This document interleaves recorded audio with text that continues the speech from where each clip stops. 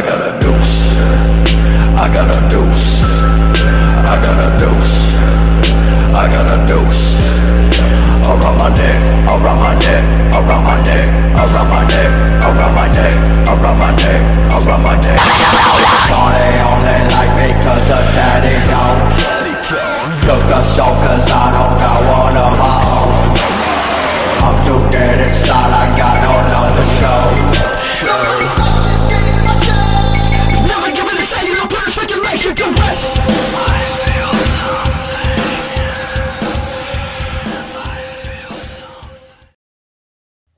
Hello again there, guys, and welcome back to another video.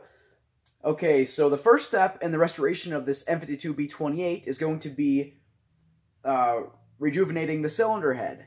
So, in order to do that, I'm going to do as follows. I am going to remove all the valves and clean them, and then I'm going to take the head to a machine shop to get it cleaned and decked. And the quote on that was only 50 bucks for both. So that's pretty dang cheap, I suppose, right? Now, in order to remove these valves, you need a certain valve spring compressor.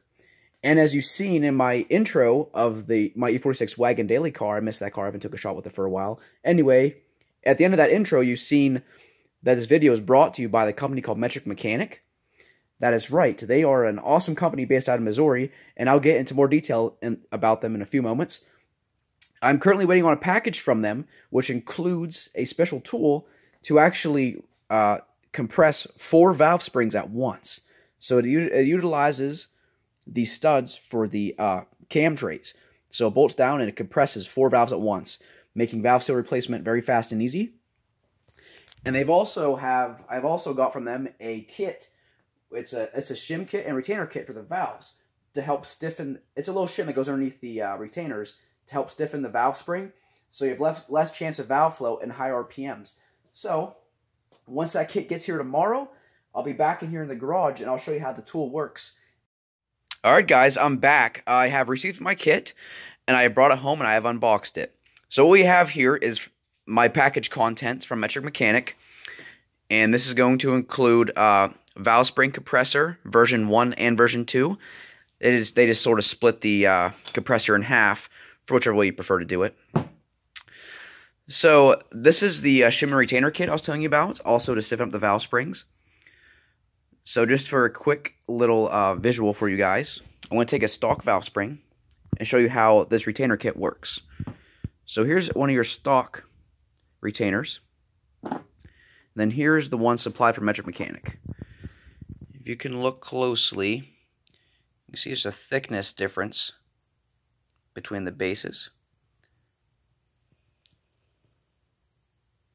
So this aftermarket retainer, along with the shim, and like I previously mentioned in the last clip, I got ahead of myself. These shims do not go underneath retainers.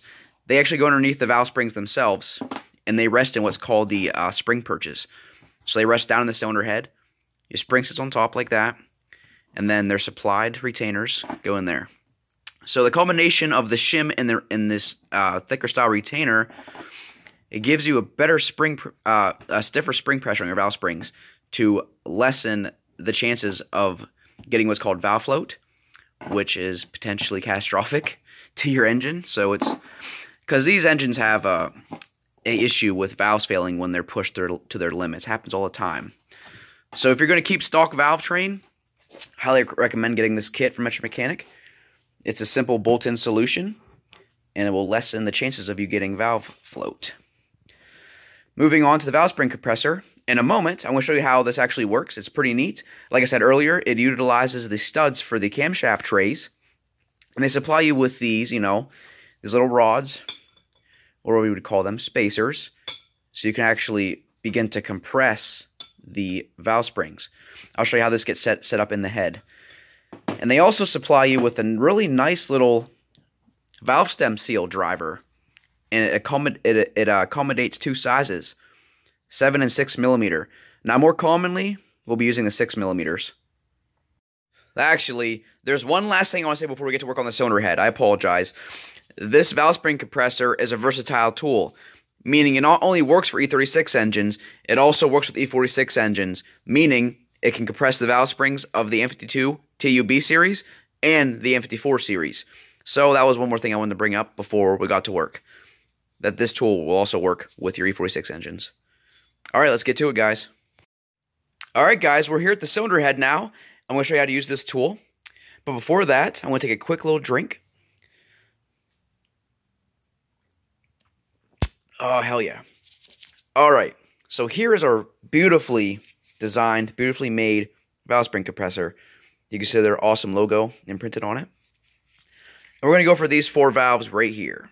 So, take our compressor. We're going to set it in here, right over the studs, like that. And there are the top of our valves. And then, we're going to take 4 washers. We're going to place one over each stud.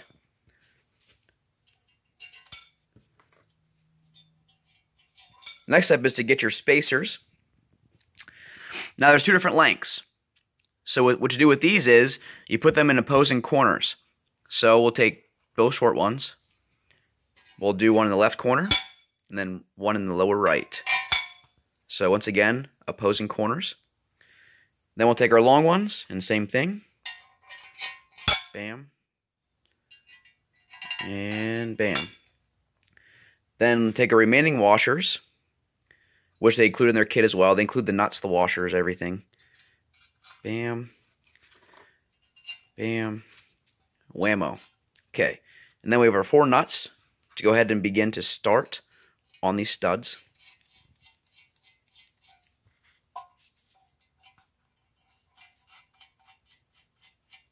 This is kind of challenging doing this one-handed, so please bear with me. We'll get these started down. Now the objective is to preferably bottom out the threads of the shorter ones first. And then these longer ones take up the rest of the slack and continuing compressing the valve springs. And which is the job of this tool, to compress the valve springs. Very simple, very easy to use. Now you can use power tools with this, but I personally find doing things with hand tools is more satisfying. I've just always been that way. Unless, you know, it's like removing a wheel or something or other stuff like that. But when it comes to like engine work, I prefer to use mainly hand tools for everything. So we have here an 11mm, you know, socket on my 3/8 ratchet. So I like to do probably quarter turns, 2 of them. So you don't want to be going crazy. You don't want to be doing uneven pressure while you're compressing. I'm just going to go ahead and do like nearly half turns.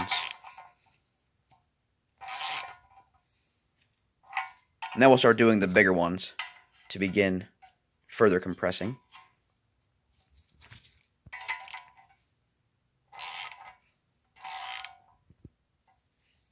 There you go. You can see that, how it's beginning to compress. Jump to these ones. Now sometimes you notice the valves will compress with the valve spring. That is not what you want. Usually what happens in that case is simply the valve keepers, which are these little pieces, focus on that. These little pieces right in there. They will sometimes stick in the retainer and it will draw down the valve with the retainer, which is no big deal. In that case, what I'll do is, since the cylinder head is off the car, if it was on the car, you would have compressed air in the cylinders to hold the valves up. But we don't have that luxury right now because the cylinder head is off the car. So what I'll do is, if the valves are indeed sticking, the keepers are sticking, I'll flip the head up. You see how they are sticking. The valves are somewhat open.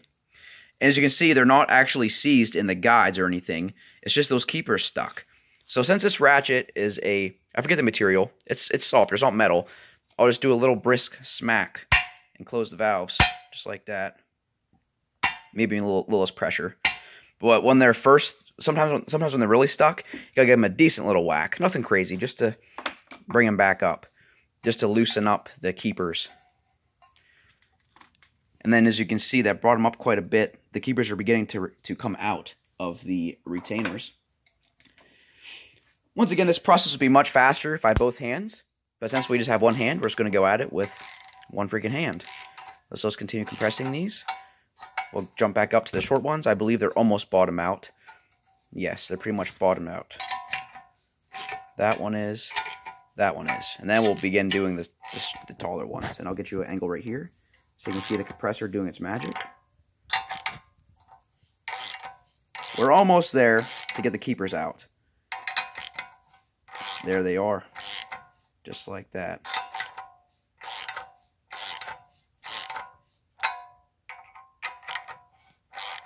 And at this point, you can easily get the keepers out because those are way out of the retainers. Now, my tools of choice, sometimes the keepers stay stuck on the valves a little bit.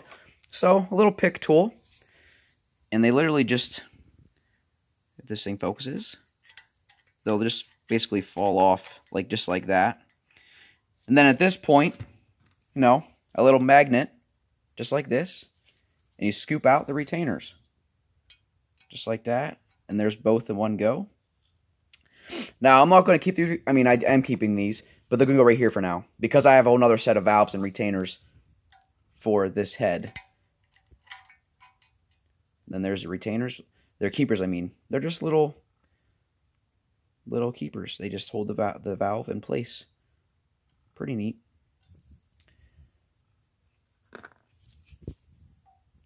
Now, in the future, come high horsepower build, you know, I'll also be doing probably hardened keepers and all that good stuff. But these will suffice just fine with the stiffening kit. Everything pairs together well, he said. I just made sure I asked him. I was like, hey, is this going to pair well with the stock keepers? He's like, yep, it'll be just fine. Like, okay, perfect.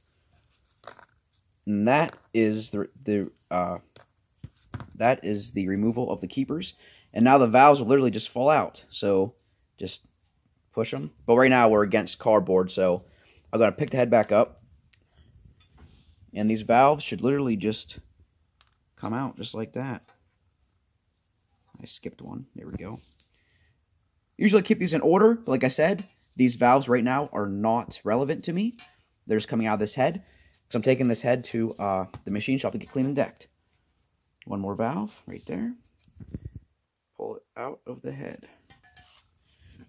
Just like that. That's the valve removal. We'll just set these aside. We'll bring the head back down. And then the next step is to remove the compressor tool, and then to remove your valve springs and your retainers. So, you know, just reverse process what you did before.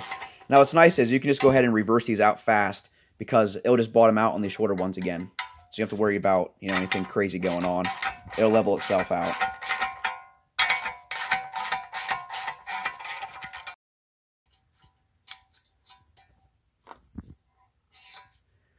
Grab our compressor and bring it up. Since I'm doing this one-handed, I'm gonna obviously drop some washers down the head, but that's totally fine. I'm gonna extract them. I'm not gonna leave them in there, obviously. I will try my best to keep them up. It's not gonna happen though, because the way this is angled, they're gonna fall off. But no, maybe not. Look at that. Okay, and then here are the stock valve springs and retainers. Here's your retainer, and then there's a spring, and down in there is called the spring perch, like I was saying. So that those shims that I got from him, Metric Mechanic, they rest in these perches right around that. It's just a nice little shim. And this head's very dirty, so it's hard to see, but there are some nice grooves in there for you to lay things in. Like, you know, obviously the valve springs go in there. So just going to take these out. Then below those are your little valve seals. They'll be getting replaced. But yeah, that's the demo of how to use the valve spring compressor tool for Metric Mechanic. Wasn't the fastest process because of my filming technique here, but it all worked out. Hey there guys, I'm back. Got my gloves off and everything. Now, you're probably wondering why I want to talk so bad about this company. Am I sponsored by them? No, I am not. I just feel that this company deserves advertisement because they don't have much advertisement out there. I'm sure you guys have heard of VAC Motorsports. If not, look into them. They're more widely known than Metric Mechanic. However, I feel that Metric Mechanic is just as good, if not superior to VAC. They're a nice company based in Missouri, and the magic doesn't really happen on their online store or YouTube channel. The magic happens in their shop because they build race engines, and the work they do is nearly impeccable. It's amazing. Now, I'm going to link, you know, their website. I'm going to link their Facebook page, and I'll link their YouTube in my description, so you guys can check them out. I highly, highly recommend, if anybody out there wants a race engine built by, or wants a race engine for the BMW built, please contact these guys, because their work is really good. And like I said, I just feel like they deserve the advertisement because I see the hard work they put into it. They 3D print their own pistons and have them made. Like they legit blueprint engines, everything. It's pretty mind-boggling. Just talking to Tyler for those 3 hours, I myself learned so much about cam duration, how lift and all that stuff works. It's just, I find that stuff super neat, and they deserve more business. I truly feel that. They've actually been in business for a long time. And here's an example. Their first ever turbocharged engine build, that engine is still running today, and it has over 500,000 miles on it. These guys build engines to outlive the cars that they go in. Very attention to detail oriented, and very friendly people as well. Also, before I forget, this company does not only offer engine builds, they do nearly everything, guys. They custom differentials, transmission installs, clutches. There's so much more that I know I'm forgetting to put in what they offer. It's not just an engine build place. They do quite a lot for the BMW community. Oh yes, and I got my timing cover drilled for my drain hose for the turbocharger. There's the hole in the side, and here's a 10AN bung. It's going to go in there and get welded. But before that, my awesome boss let me borrow his little portable sandblaster, so I'm going to use some low PSI, just quickly dust this off, so the guys can get some good welds on here. Okay, so it's the next day here, and I got my timing cover sandblasted. It turned out pretty good. Look at that. Looks really nice. If it focuses on the damn thing. Why is the picture so blurry? There we go. It turned out really nice, actually, for just a portable sandblaster. I'm going to get that bad boy welded on, and bam. Also got the head the rest of the way tore down, so it is now ready to be sent off. She is a bare head now, boys. And then in case you're curious about the valve cleaning, look at those intake valves. Pristine. So those are going to work out really good. And then the exhaust valves clean up pretty good as well. So yeah, that was all what I did, was get this head prepared for the cleaning and whatnot. So in the next video, you'll probably see this head back here in mint condition, cleaned up, and I'll begin reassembling this head using the parts. So until next time, I'll see you guys later.